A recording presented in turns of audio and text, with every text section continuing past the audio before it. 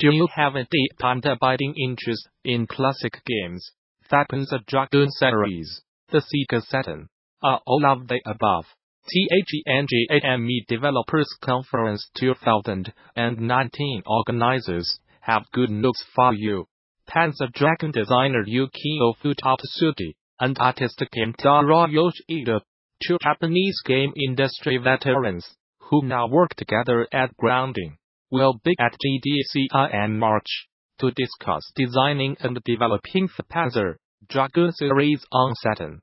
This is a very special classic game Postmortem, because you get two speakers on not one but three games discussed in depth.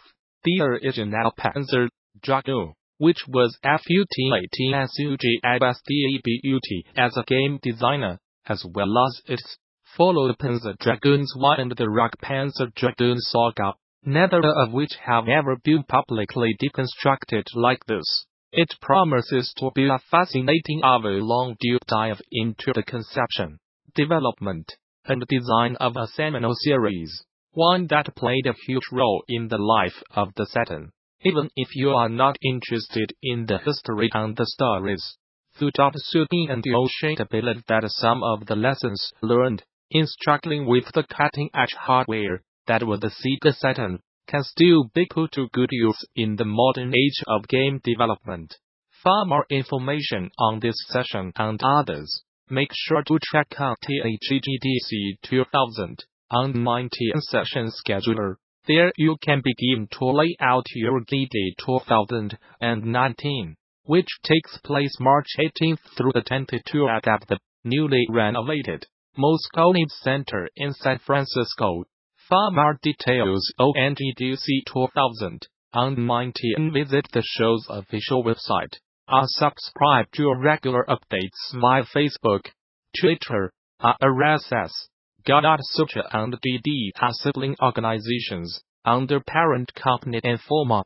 The Gamasutra job board is the most diverse, active and established board of its kind for the video game industry. Here is just one of the many positions being advertised right now. Location: Troy, New York. About the role: we are looking for an experienced producer to support the production of a new title in development at Valiant Studios. The producer will work closely with the project's key leaders and other production team members to successfully execute on a new, groundbreaking, original IP. The producer will help manage the project's development from pre-production through to product launch, working with key internal and external stakeholders to deliver on all critical milestones. If you are an experienced game producer, we want to hear from you. Responsibilities, requirements, qualifications, big pluses. Interested? Apply now. Whether you are just starting out, looking for something new, or just seeing what's out there, the Gamasutra job board is the place where game developers move ahead in their careers. Gamasutra's job board is the most diverse, most active, and most established board of its kind in the video game industry, serving companies of all sizes, from indie to AAA. Looking for a new job? Get started here. Are you a recruiter looking for talent? Post jobs here. Is the game that you're working on got that general body feeling? Are you waiting for that polish period towards the end of major milestone? How did it get like this? And what is the general standard of your product on a day-to-day basis? Here are 5 signs that you are suffering from general quality fatigue, and some thoughts on remedies. Look around your team and ask yourself if there is anyone who embraces quality in the product's output beyond the minimal quality required for releasing. Individuals might take the quality of their own work seriously, but is there anyone looking at the big picture? This person may or may not be from the QA team, but a quality advocate will help with the prevention of issues and highlight risks a lot earlier in development. In the absence of such an individual, Quality is seen as thing to be done in isolation, in advance of deadlines, and latent unknown issues can cripple a product before it gets out the door. So you have QA representation and a thinking job done on the quality front. What is your depth QA ratio? There is not a correct answer for that, as each product company is unique. I tend to say for one, but if your development throughput does not match the QA capacity to process, either you are comprising your product quality and starting to acquire QA debt. This is not about moving jobs across a Scrum board and completing sprints. This is about the time and attention that both developers and QA can invest in the testing process. Have a think about that kind of issues you are looking to unearth and prevent.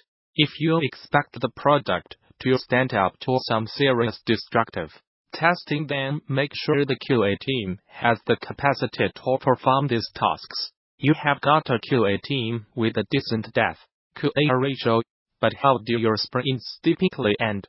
Are you always reaching the ending across the board, or do you have a culture of assuming things are complete when work is actually marked as in test? Presuming quality is a flawed approach and is only exposed when stakeholders attempt to interact with a complete task. Find a problem and raise it. It's not worth rolling the dice, but equally, this approach also puts your QA team on the back foot, as there is inherent pressure to sign off, and there is greater resistance to fix any of those non-functionality issues. This normally results in testing being downgraded to tracking, and in the long term this contributes to a non-polished and awkward user experience of the product. Your team has the time it needs to test, but how does your quality advocates keep up with the ever-changing landscape of game development? Investing in tooling is a huge factor in the smooth delivery of a product and is often a multidisciplined approach. When it comes to QA-specific development tasks, do you find yourself asking the QA team to make its own tools? Small requests, like requesting debug cheat commands, can unlock a lot of QA time to focus on other tasks, but it's often seen as something the QA team should let themselves by learning other skills. The successful product will put these tasks into the backlog and assign them to the best person qualified to complete it, and not treat them as a side, nice-to-have project. And finally, where exactly does QA live in your corporate hierarchy? Are you positioning the quality advocates as an independent discipline, or are they a subset of a subset within the company? Real and lasting quality can be derived in how the company treats, views, and trusts their quality advocates, and is only as effective as the level they are allowed to operate within the business. Do not compromise your QA team's remit by putting them in a corporate corner. A good rule of thumb is being able to see if the leadership structure of your art design programming teams mirror with cause. Newsbrief, Canadian developer Hothead Games, has opened up a new division to focus on using its analytical, marketing, and development resources to publish mobile games from other developers. The company is banking on its own experience with self-publishing mobile games like Hero Hunters and Big Wings Parts to help it support games from indie and small developers that sign on with its new branch. Because Hothead has built our own publishing infrastructure to support our internally developed games, we know firsthand how complex it is to develop, publish, and support a LiveOps mobile game, said Hothead Games, director of publishing Greg Undon, in a press release. We have every skill set required to make a game a success based on our experience with our own games. More information on what the new publishing arm is offering, as well as contact info for those mobile devs seeking a publisher, can be found on the Hothead Games website.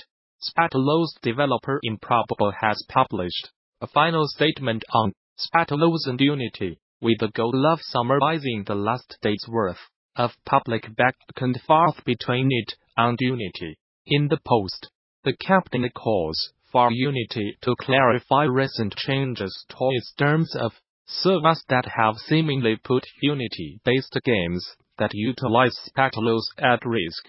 The post, which can be read in its entirety on Improbable's website, reiterates its original argument that changes to Unity's terms of service make it so that any owner or user of a managed service, like Spatelos in this case, can be potentially found in breach of Unity's terms, despite Unity's informal assurances that this is not the case.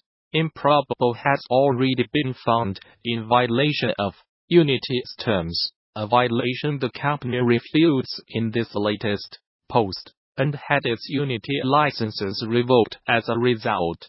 So while Unity says that the TOS changes do not affect individual game developers with live or in-production Spatelos games, Improbable says that, with its Unity access cut off, it is no longer able to legally support those projects, fix Unity-centric bugs, or improve the service for those drags. Unity's post from yesterday, published in response to Improbable's original notice, outlines why the company says Spatelos devs do not need to be concerned with the falling out between the two companies.